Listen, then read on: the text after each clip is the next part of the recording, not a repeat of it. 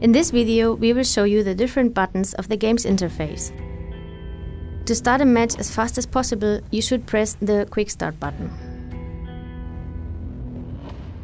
To create a room, use the Create Room button to set up your matches. To upgrade a weapon, you have to use the Upgrade button. To buy weapons, items and boosters, you should use the Store button. To check and create a clan or join an existing one, you need to click the Clan button. To check your progress in daily, weekly or monthly missions, enter the Mission menu.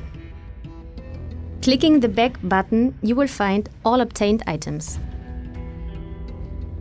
To check your stats, kills, deaths and so on, please use the Profile button. To read and check your messages, use the Message menu.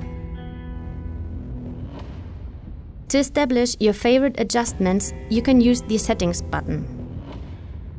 To organize the different rooms the way you want, press the top buttons of the room lists, like the numbers, the players, the maps and so on.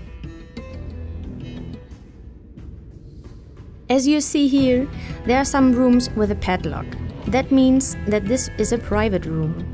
You only can join this room entering a password.